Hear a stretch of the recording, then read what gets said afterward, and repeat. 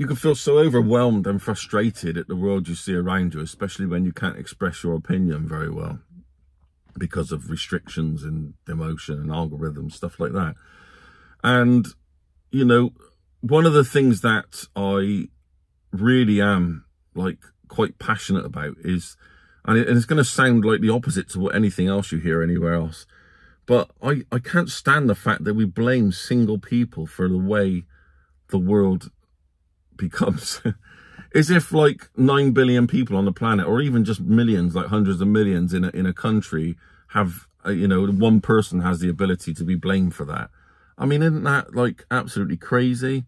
You know, when you hear about these, you hear about, all right, we should be naming and shaming people all over who've got a position of influence, but that's exactly my point. If you've got a position of influence, like you've been voted in to be the Prime Minister, like say Boris Johnson, right? He's not to blame for what went on. Everybody is. You all played the game. Do you see what I mean? Everybody played the game. And I'm not saying us. I'm talking about the public, like all the normies, all the NPCs that need to fit in and need to virtue signal and make themselves part of the world because they haven't got one bit of creativity left in them at all. Nothing. They are just followers. And the trouble is with followers is that they become most of the nation when times are good and for them. And the trouble is, we can't keep blaming like one particular person around the world for what goes on because they don't have the power. It's the followers. It's all the people who support it and uphold it. You look at, right, let's talk about this bullshit of, because I'm fed up with like worming my way around words and having to change them. Like I said in a previous video, I end up with just link words left. There's no true words left in my videos. It's like, all I got left that I can actually speak truly is like the, and all the link words that links, and everything else is a code word. And I've just had enough of it. And I'm just going to give it a go like this until I get banned or whatever else happens, because I broke some imaginary rule somewhere that a computer system tells me I can't do. But yeah, the trouble is that during 2020, when there was lockdown and we went through all that bullshit, Boris Johnson didn't knock on my fucking door and make me put my mask on, okay? He didn't. I know you all want to create this evil boogie person, but that's how they get away with it. They get away with it because they put these people up at the front and they stick them on the media and they spread them all across all the newspapers and say, this is the man that enslaved you. This is the man that did this. This is the man that did that. Yes, they might have had a big role in whatever's going on, but they were nothing without your conformity. And that's the thing. And I don't mean you guys. Fuck me. I never wore a fucking mask anywhere, right? And I won't even wear one in building, and I never have, and I never will. I've been put off masks for life. I never had one jab. I didn't give a fuck if I say a COVID vaccination. I didn't have one jab. Nothing. I didn't go to the doctors. I didn't take one fucking test. Not one fucking test. And I was being told I'm not allowed to go on holiday. I've been told I'm not allowed to leave my house by people around me. Not by Boris Johnson. He didn't come on knock on my fucking door. All right? So is people around us that have been enslaving us. Is not these people that you give too much power and credit to them. Is the fucking NPCs. Is the NPCs that I've just had enough of. And you could probably tell the frustration in my voice today because I'm fed up with being shut up. You end up feeling like a coiled spring. They have you exactly where they want you, ready to kick off. And I just feel like I've got to let some of this out. I've got to say what I actually think about the world and about people. And the human race are absolute scum. I'm telling you, about 70% of the people out there want you fucking dead for their own means. And they want you demoralized and demoted and enslaved. And that's just the truth of it. And there's about 30% of us, if we're lucky, there's about 30% of us that still believe in the old ways. And when I say the old ways, I don't believe we ever got anything perfect, but I'm certainly a lot freer, you know, during the 1980s and 90s than I've ever been now. And they say making improvement, progressions and, you know, all this sort of stuff. And I'm not talking about me as a white person. I'm talking about the planet. I'm talking about the Western civilization, sorry. You know, There's plenty of people in the countries that enslave their population, but they don't. It's the people around them who obey, virtue signal, and go out of their way to report and restrict and demoralize and anything you do. So even if you're sat there and you're demoralizing someone who wants freedom, or they won't wear their mask, or you're just making them feel a bit awkward, then you're part of the problem. You see what I mean? I'm not wearing a mask. I don't give a fuck what rules. I'll die on that fucking doorstep. I'm telling you. I said, so here you are, you want to hear some fucking truths about the world, rather than speaking in code all the time.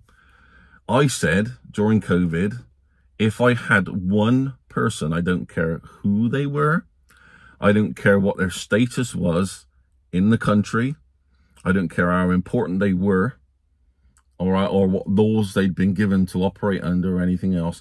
If one person would have knocked on my fucking front door during 2020 and told me and mentioned COVID and tried to enter my doorstep under anything to do with COVID, masks, vaccinations, or anything, or illnesses, or tests, or anything like that, every part of their body that's crossed that threshold of that door, that spiritual fucking barrier, would have been taken down. And I mean it. They would have been taken down. I was ready. I was ready to go. For anybody who wanted to walk through that door to try and take me off to some camp, or trying to take me away to some quarantine center, or to try and make me have something that I don't want, they would have, there wouldn't have been a part of their body that didn't end up on the floor in pieces if they tried to cross that barrier. And I was real about that. I'll let a lot of things happen. I'll let a lot of things go, but I wasn't going to back down on that. And I won't again. I don't care what you... So when I say you, I'm not on about the people who necessarily are watching this video. I'm on about the fucking NPCs around the world. They are going to get some if they try to... I never got fucking approached. Isn't it funny? Isn't it funny? Those chicken shit NPCs never approached me. I had a few look at me. They were getting a bit brave. And I fucking give them that look. And you all know that look. If you're a bloke, you know that look is like, you fucking come anywhere near me and you say a word and you're done. Is the complete and utter continuous eye contact of somebody.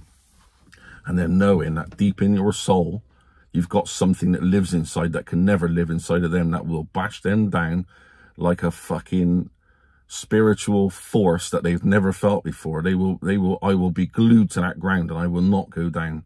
I will fight to the death. And they knew that. These people who were, you know, I always remember one guy in a petrol station, and I queued on the arrow, right? I'm not going to go up to him and breathe all over him. I'm not an asshole. You know what I mean? I know what I'm doing. I can sort myself out. But I'm also not going to wear the mask. I'm not going to be vaccinated.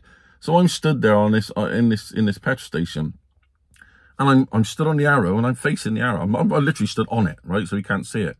And the filthy looks he's giving me because he's got to walk past me to go out the door. And I'm on the right direction. I'm doing everything I should be doing. So I stepped off the arrow and I just stared him out. And he stood there in this fucking suit like this beta prick with skinny arms who's just been empowered by Boris Johnson, whoever else you want to blame it. They want to blame it on. He's just been empowered, right? And that's the trouble, is these motherfuckers, they were activated.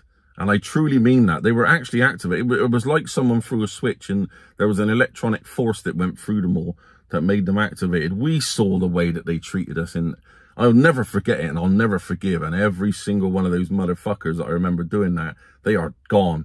I will savage them if they ever try and fucking act all normal. They're out there. They're in the silent. I know who you are. I know who they are. The ones who fucking wanted to lock me up and have me restricted, you know.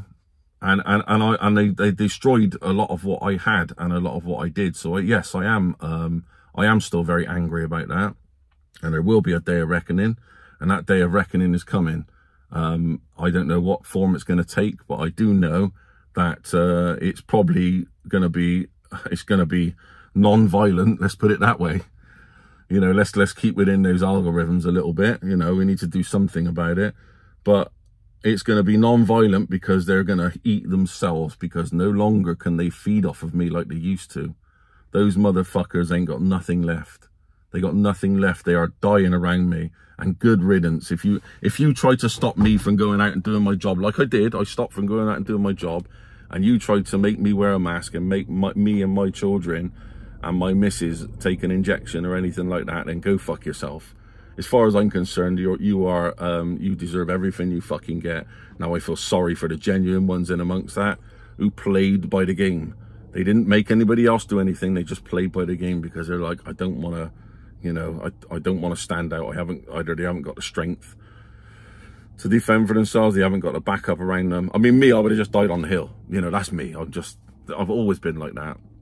I'll go down fighting. If I ever do go down, I'll go down fighting, you know. But there's certain things that I would happily defend with my life, and that's just the way it is. And that's going to take me on to the next video, which is going to be Killdozer.